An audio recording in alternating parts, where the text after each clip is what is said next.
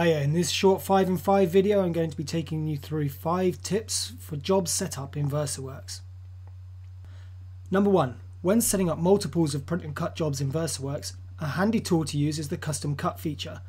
In this feature we create multiples of jobs and we batch them into smaller areas so that the printer will print and then cut batches of jobs rather than the full length of all of the copies. In order to set this up, go into VersaWorks and open up your job. Here you would normally hit the Get Media Width button and the machine will read the width of the material inside the device. At the moment I don't have any material loaded, so I'm just going to enter a new width. What we would then do is copy that value or remember it or write it down, and then we change the size of the roll from custom roll to custom cut. The width will then default back to the full width of the device, so we need to paste in the value that we read previously. In the height, we can then choose the height of the sections that we want to create. So first of all, I'm going to enter multiple copies of this job. So I'm going to be cutting 24 copies of this job, which is 2.5 meters in length.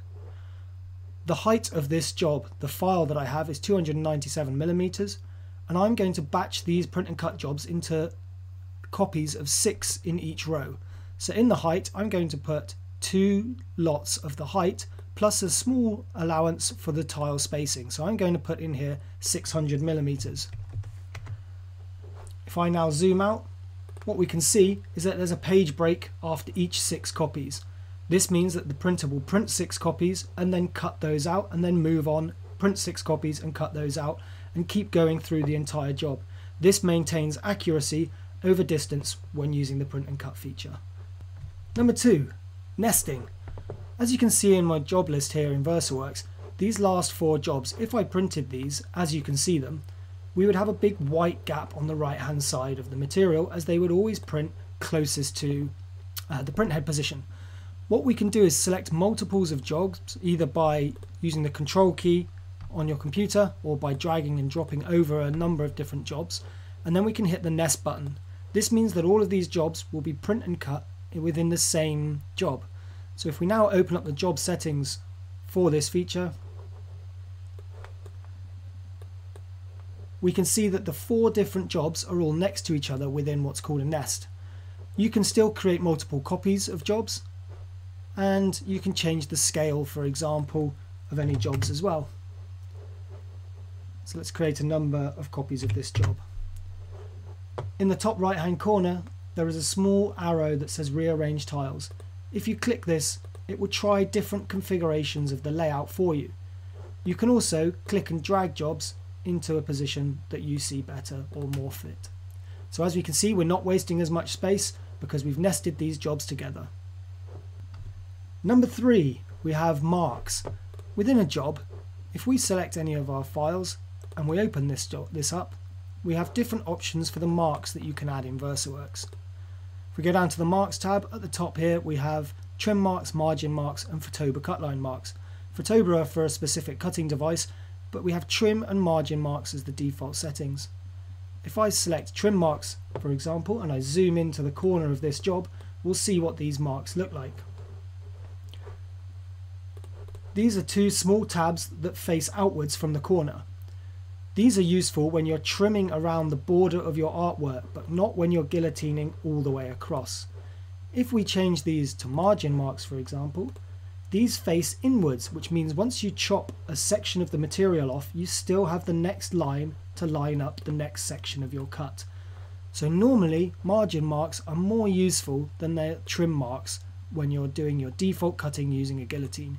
You can also add an offset when using these to create a border around your artwork. Number 4, EPS Margin. When you use EPS as a file format, especially when you have cut lines upon the border of your data, you can sometimes lose cut data. This might mean that one edge of your design will not cut properly. In this test that we can see here, if I just make this a bit larger, we can see that some of the cut information on this test sits right on the border of the file size, so all along the bottom edge, the left edge, the right edge and the top edge. This means that due to the nature of the EPS file format, some of this cut information sits exactly on the border and we may lose some of it.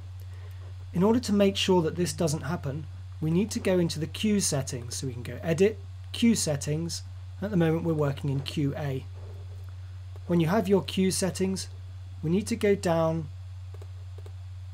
to the File Format tab where we have the EPS Margin settings.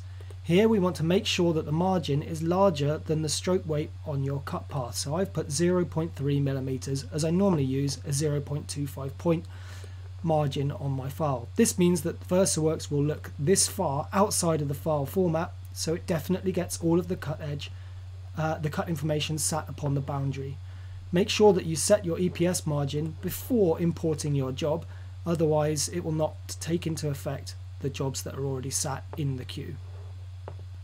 And number 5, number of copies in VersaWorks. When you open up a job and you want to set multiples of copies, you're limited in VersaWorks to 250 copies in the Layout tab. This is because VersaWorks creates a live preview of all of the jobs, and if we had many more than that, it would take a lot of power to generate the live preview. So the copies are limited to 250. A way of working around that is we could put multiples of copies into the Job tab here, and then when we exit and hit print, there's now an advanced print settings option that comes up with a print count. This means we could send multiples of the jobs that we've selected for the job settings. So you could put 250 copies, and then you could say, for example, print count of 4, giving you 1000 copies.